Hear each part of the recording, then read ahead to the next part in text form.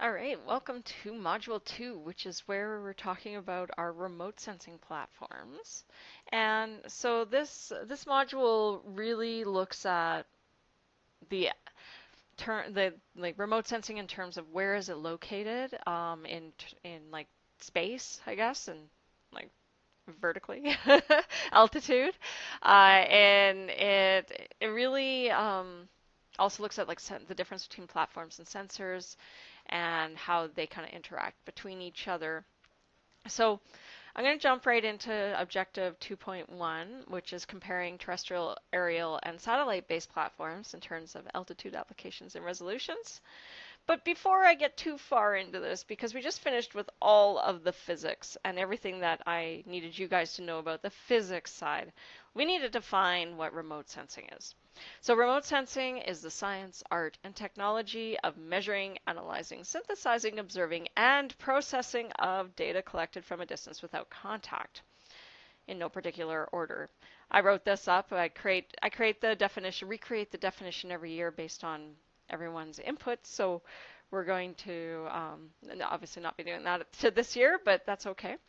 So remote sensing, and just to kind of break this down, let's look at it. It's from a distance without contact, which means that I don't actually touch the object that I am trying to measure. And so that is a really cool thing. Like you guys do this with surveying all the time. What are you measuring? A distance using an EDM. What are you doing? You're measuring a location using GPS. You guys do remote sensing all the time. The only difference is I now am bringing in the components of art. So the reason I bring in art is because it's a visualization. It's not just numbers. So we have science and technology, which looks at what we just talked about. So it's all a lot of that scientific physics and lens designs and optics and all of that fun stuff. Also like the measurement side of things and the analysis of data. And there's a lot more analyzing and remote sensing than there is in terms of like the surveying component. We just have a different style of analyzing. We synthesize, we can put a whole bunch of stuff together with it and observe, like just even just looking at it. But the art component comes in by making this readable.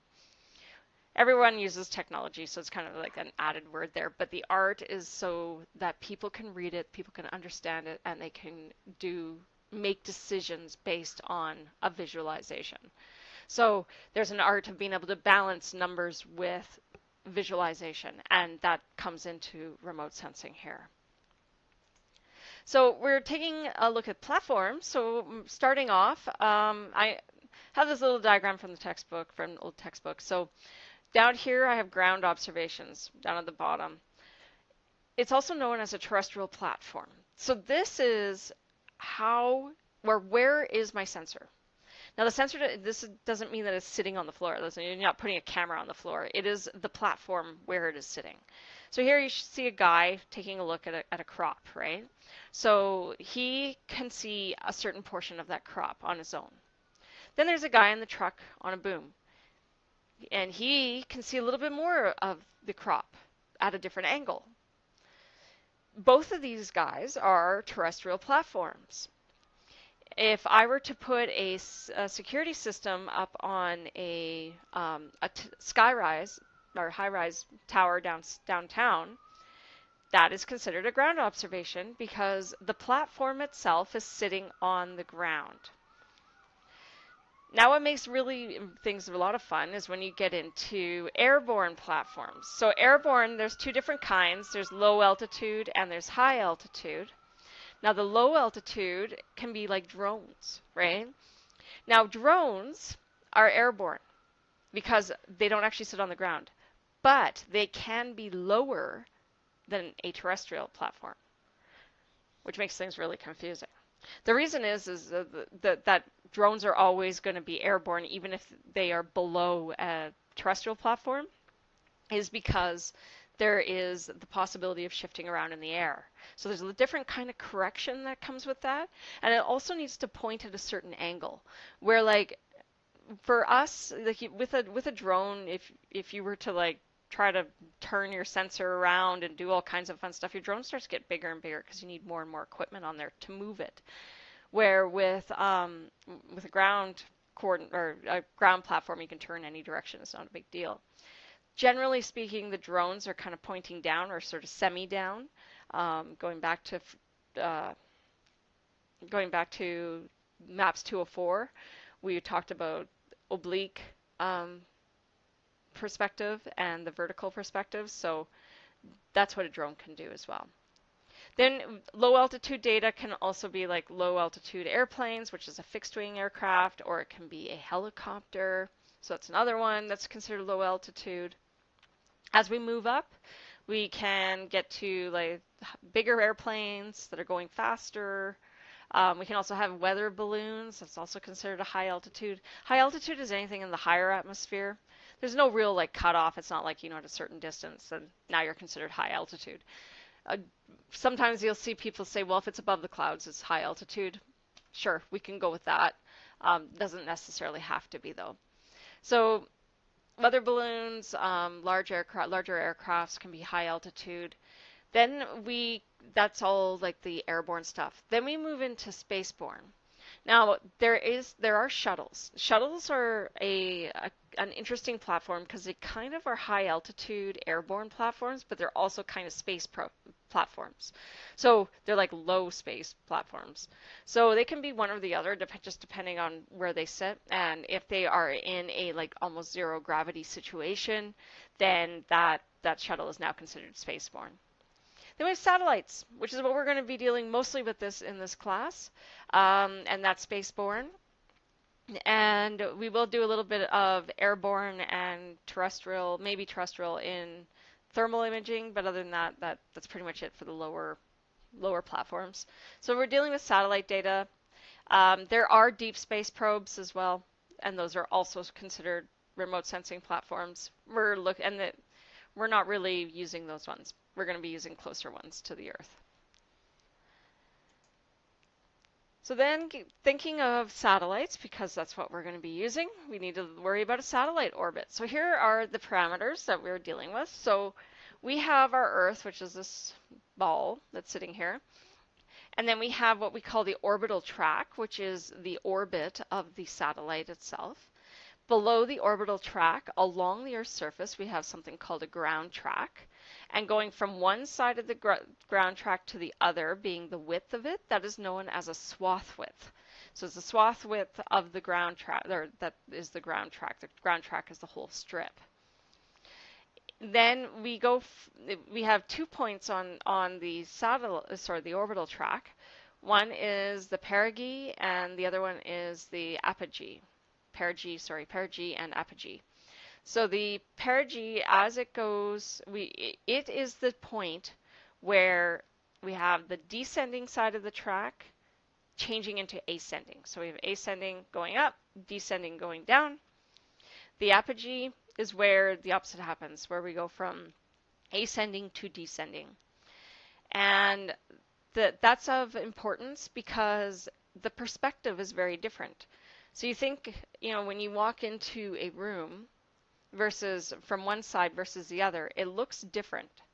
And it's like, well, no, it doesn't. But yes, it does. What do you actually see when you're looking kind of down? If you come in through the back of a classroom, you're seeing the backs of the chairs. If you come in through the front of the classroom, you're seeing the fronts of the chairs. So you're actually getting two different views of the exact same area, just depending on which perspective you're looking at it. So that's why ascending and descending, you actually have to know that when you're dealing with your satellites, because that tells you what's happening. What face am I seeing on the mountains? What is actually considered a peak? What is actually considered a valley? Because those get really confusing if you don't know. The next important one is the inclination angle. So we have our equator that goes around the Earth's surface. You guys are going to get to know all of these coordinate systems, the astronomic coordinate system. So the inclination angle you'll be very familiar with, but what it is for now, because you guys haven't started that, is if we take the orbital track and we make a plane out of it, and then we take the equator and we make a plane out of the equator. So we have two ellipses, and one of them is at an angle to the other. The inclination angle is from that equator to the orbital track plane. And I'm not going to get into a lot of the details about where that inclination, how they measure that and everything, but you will find that there's some satellites that are like, oh, it's like 93 degrees for an inclination angle. That means that it's tipped to the side. GPS is like 55 degrees, I think, and so that one is also tipped. So that's why we have these angles here, and they're all based on that inclination angle based around the equator. So then we have Objective 2.3 going into what is geosynchronous versus sun-synchronous. So these two concepts, geosynchronous is the satellite staying at a single place on the ground. So it actually, the orbital track stays with the Earth all the time. So it doesn't actually change its location.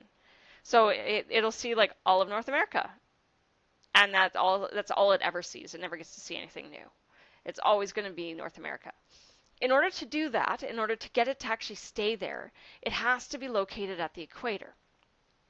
So a lot of like telecommunications satellites, those are all placed as geosynchronous satellites. So if you get like Sirius XM, it is a geosynchronous satellite. If you get satellite TV, it is a geosynchronous satellite. Weather satellites, those are geosynchronous satellites. And they are always really far away. So geosynchronous satellites cover a huge amount of land because they have to be, and because they are placed so far away from the equator. And the downfall with that is that anything closer to the poles becomes really distorted, right? So you have like the equator, which is really close and good scale, and then it like elongates everything. So if you've ever seen a weather satellite picture of Canada, it is a really strange looking map. And that is because the geosynchronous satellites are sitting at the equator and is trying to project the information that it knows up to the poles. And so therefore that satellite has to be really far away. So to be able to do that. So that is, that's a geosynchronous satellite. Always staying on the same spot on the Earth all the time. And it's always placed at the equator and they're really far away. Sun-synchronous are a little bit different. So sun-synchronous is more similar to what I was just talking about. So this one stays on the illuminated side of the Earth all the time. So it's also known as polar orbiting because it sees the poles. And then so it goes around and it always passes the equator. So it has to be an ellipse and it has to have go around the center of mass. So like going back to the inclination angle, those two planes connect at the center of mass. And that's the center of both planes, okay? So this sun-synchronous satellite, why is it called sun-synchronous? Because it stays in the sun. Most of these have solar panels on them, or they are trying to capture data that is illuminated by the sun. So that's why it stays on that. But because it's closer to the Earth, it actually is, it can be a lot better for resolution, right? So if we go back, speaking of resolution, let's just go back to this here. So here I can see, if I'm standing on the ground, I can see blades of grass. If I move up to a low altitude, I can see a plant. If I move up to high altitude, I can see rows. If I move up to satellite, I see a field. So I'm zooming out, so I'm going to see less detail. So if I go back here with my geosynchronous and sun-synchronous, the geosynchronous is seeing like basically continents with some clouds and like big clouds. The sun-synchronous is seeing more detail. So the best way to think about this in terms of resolution, because we talked a little bit about that in the module 1, the spatial resolution is going to be higher for sun-synchronous and lower for geosynchronous, just merely because of the distance it is. So moving into Objective 2.4, this is looking at the capabilities of multispectral satellites. So there are a couple types of sensors. So this is what we're going to be examining here, and not so much the platforms. So we're moving on from the satellite platform to what equipment is on there. So scanning options, we have three different ways of doing it. We have a frame camera, which takes the entire scene at one time. So this is what you guys are most used to. You take a photograph and it captures the entire photo all at once. Done, right? Then you can add a flash to it, makes it really easy, so it takes the whole thing. When you do deal with frame cameras, it tends to take a lot of energy to try to capture a lot of that, but it also has a poor resolution. The reason why is because of all the data that it has to capture all at once. And the digital array in the back that's detecting the light, that needs to be designed in a way to be able to capture that. So they tend to be a little bit lower in resolution, and that's just the way it is.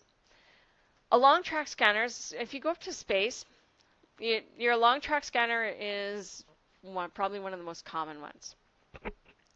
So a long track is a push broom scanner. So if you think of a push broom, that's like the janitor broom, which is like a long, wide broom, and you put it down on the ground and you just walk along. The amount of energy that it requires for you to use it is very low because all it does is pick up dirt as it goes. This is exactly how this scanner works. It picks up the swath width, which is the ground track, right? The swath width as it goes. Picks up a whole row of pixels as it goes. It does have the highest spectral resolution, so if you're looking at no, that should say spatial, not spectral. High spatial resolution. Well, I'll fix that later. So the highest spatial resolution, and it does allow, and it actually, you know what, it does have the high spectral as well, because of the fact that it's most multispectral sensors are a long track, and that would include hyperspectral. So there we go. Yes, that is right. I wasn't thinking about that. So that's right. But the most common, this is really, the long track is the most common. Cross-track scanners, these are known as whisk broom scanners. So if you can imagine, you've got a straw broom and you're sweeping it across back and forth. So when you have a whisk broom, it's a smaller broom, and it goes from one side of you to the other, and it's like mechanical. It requires a lot more energy. So if you're using a cross-track scanner, you need to be on a sun-synchronous satellite because it needs to be in the sunlight all the time because it's got a mechanical thing it needs to run. And it just picks up one pixel at a time as it goes. So this is beneficial for things like laser scanning, microwaves. We do everything with cross-track scanners. So that's because it has to send out energy and receive it. A lot of active sensors will use cross-track scanners, and that's just because of the nature of of what data it's getting. So yes, they are used, and you may not use them a lot unless you get into the more specialty types of remote sensing, but you'll definitely see long track scanners and frame cameras a lot of the time. Now, just a couple examples of multispectral satellites. So we have Landsat, QuickBird, WorldView, Econo, Spot, Pleiades, Dove, and more, so many more. I think the last time I checked, there was something like 300 remote sensing satellites in space. And there's probably more than that since I've checked. So there are a ton of multispectral satellites. And these ones are specific to multispectral, so not like panchromatic or microwave or anything like that. So we'll probably be doing an activity based on these satellites for you to investigate a little bit more in detail. Otherwise, it becomes a very dry lecture of me just talking about these over and over again. So these are everything from like NASA and ESA. So NASA is American, ESA is the European Space Agency. We have the Canadian Space Agency. But the Canadian Space Agency looks after the microwave side of things. So these are those. They're also, some of them are commercial satellites, so you can actually pay for their stuff and go on there, and you can get what you need specifically because they're client-based. So moving into Objective 2.5, there is the need to distinguish between sensor methods. So these are there's really two ways that sensors um, acquire their data. One of the ways is a passive sensor, and this is known as a one-way ranging sensor. So in remote sensing, all it does is acquire information. So it just takes it in. It's not going to send you anything. It does have a communication device so that the data can make it to Earth, but that's not the actual sensor. That's a computer component. The passive sensors acquire usually sunlight. So the sunlight comes down and hits the Earth's surface, and then whatever energy comes back, and that's what it's detecting. Also, like another example of passive sensors is a microwave passive sensor, and the Earth emits like a fair amount of its own microwave energy, and snow is like the highest amount of microwave energy that's being released. So we would use a passive sensor, and we can measure the snow packs using passive sensors. Our eyes are also passive sensors. You use it every day because they don't send out energy. The next one is active sensors. So the other kind, this is the other version, and this is known as two-way ranging. So it sends out its own energy and then receives it back. So LiDAR and microwaves, active microwaves, is SAR, which is what it's called. Those are active sensors. A flash on a camera is an active sensor. So it sends out the light so that it can receive the light. And these are a little bit more energy intensive types of sensors rather than the passive, but they have their own reasons as to why they do that. And part of it is nighttime. Part of it is, like, for example, LiDAR is lasers, so it needs to have a special kind of energy and very specific energy. It can't just accept anything. So that's an active sensor. So again, to help you remember, our eyes are passive. Otherwise, if they were active sensors, we would be shooting laser beams out of our eyes so that we would receive back information so that we would be able to see. Unfortunately, we don't get to do that, but it would be pretty cool though. But then again, if everyone was doing it, then it wouldn't be really all that cool because it's just normal, right? Anyway, all right. So there's a couple examples here of satellites sending out data and receiving it. It's an active sensor. The passive sensor just receives. So whether it go down and up or whether it's just from the Earth and up, it just receives. That's all it gets. So we talked a little bit about spectral resolution when we were talking about resolutions. So there's a couple terms in here that I'm bringing in. So the first one is bands. This is the area on the electromagnetic spectrum that sensor can collect.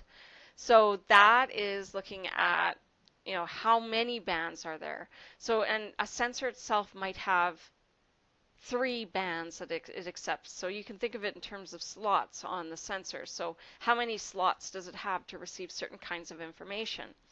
And that's what that band is. The bandwidth is how wide that band is on the electromagnetic spectrum. So how many wavelengths fall within that band?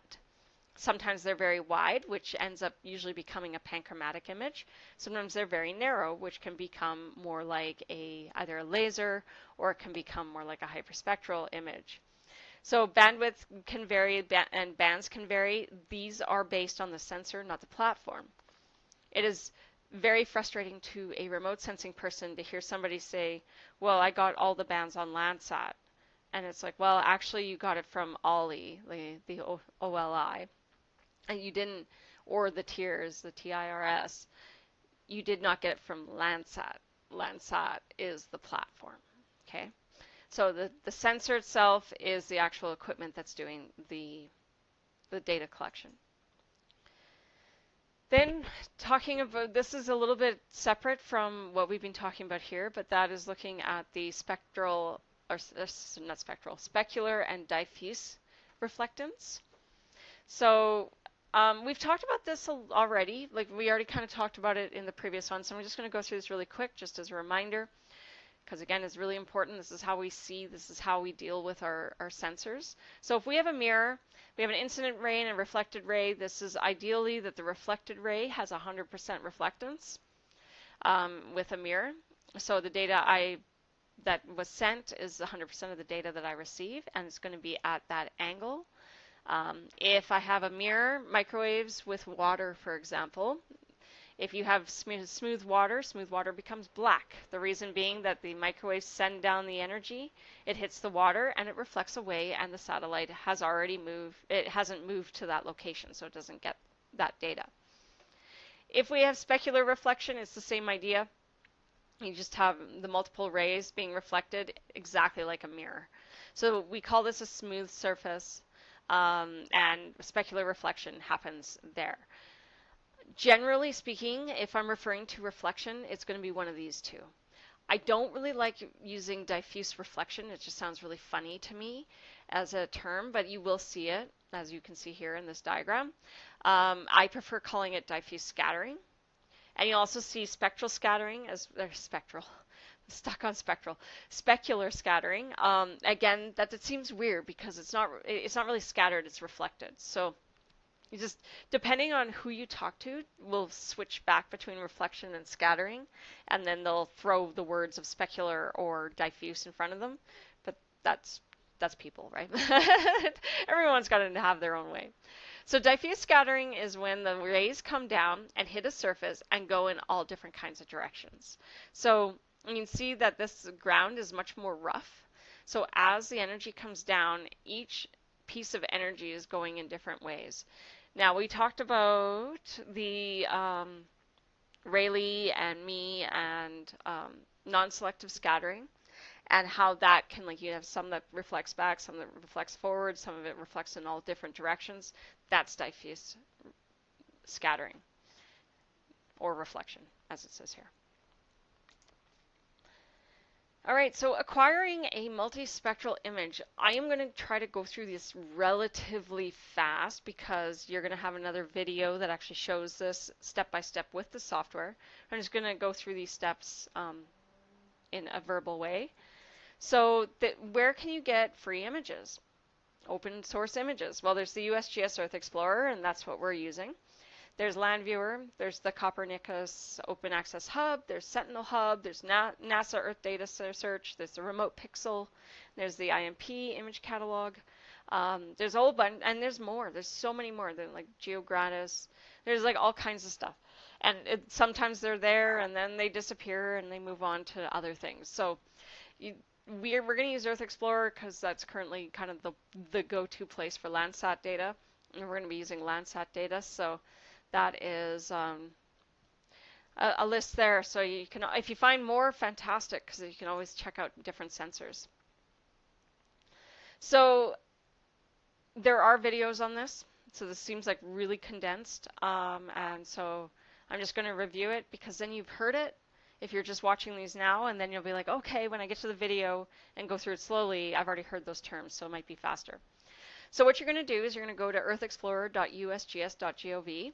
You're going to register. Now, when you go to register, you're going to sign up for an account. Pretty much any of the questions in there, it's like education or limited use, and that's, you're not making income off of it.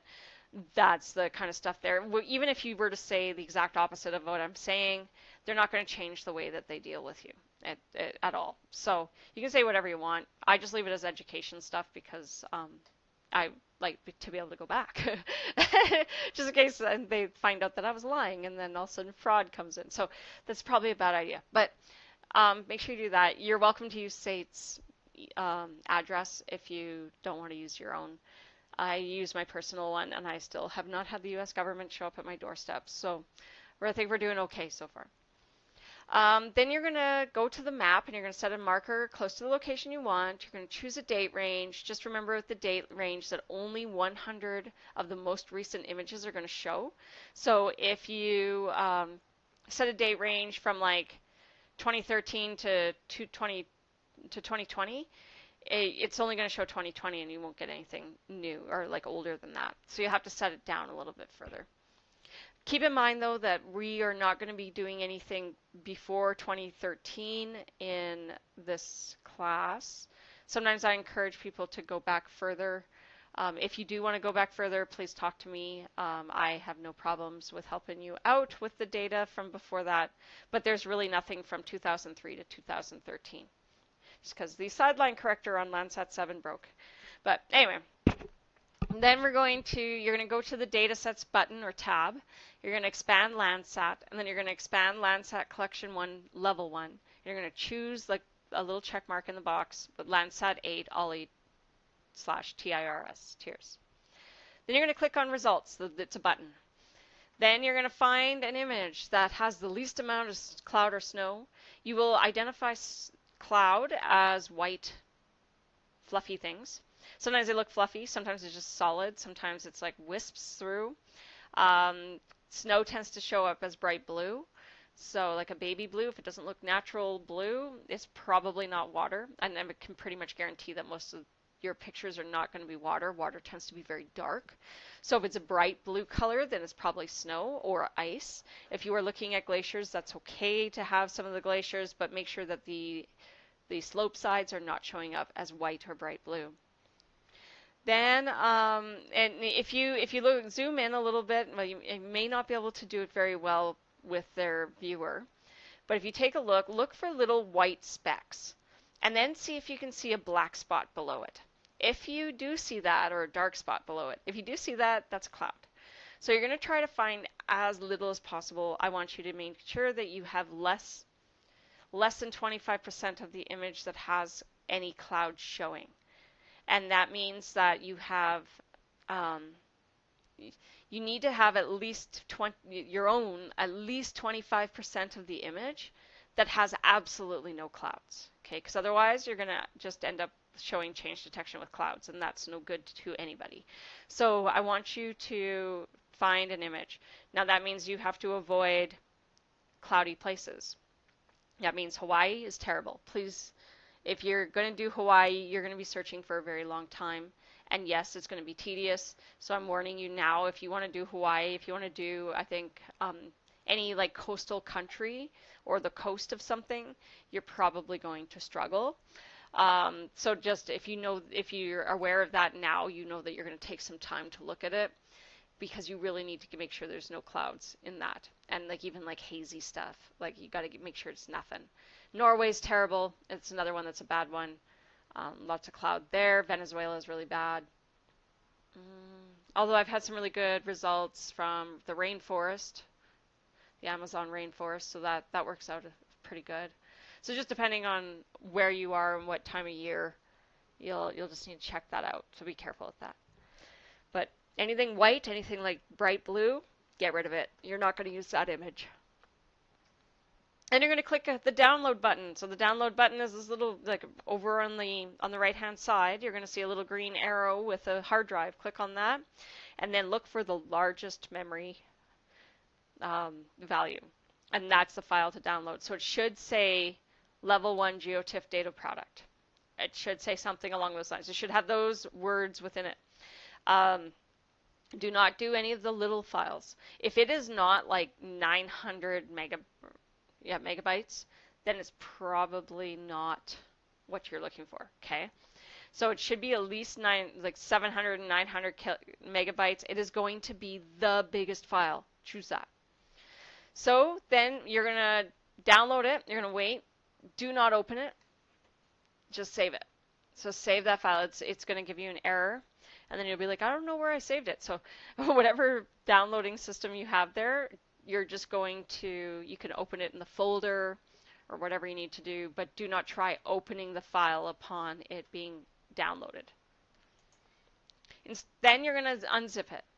So this is an interesting process every time that we go through it, and it's going to be even more interesting because you're doing this at home. So the 7-zip function or program, it can be used to extract. If you happen to have a Linux system at home because you love computers, you can also use Linux to extract all these. So the Linux system has its own unzip version depending on what platform you're running. So you can extract the .gz file. So it's the very first file. You're going to right click it, you're going to go into 7-zip, you're going to say extract file, and it's going to open up a new unzipped file folder, and it's going to say .tar at the end. If you go into that folder that is that you're able to get into, you're going to see a single file that says .tar. It's going to be named exactly the same as the folder. I need you to right-click that one and then do the same extraction. So this file is extracted twice, and make sure that when you've unzipped it, again, you've unzipped it twice, you're going to end up with a whole bunch of TIFF files. And you should see like 13 of them, actually, to be exact. Or, yeah, 12 of them, not 13. I'm going for a baker's dozen today. So you can see 12 of them. So you can see 12 TIFF files. You're going to see an MTL file. You're going to see a couple other versions of files.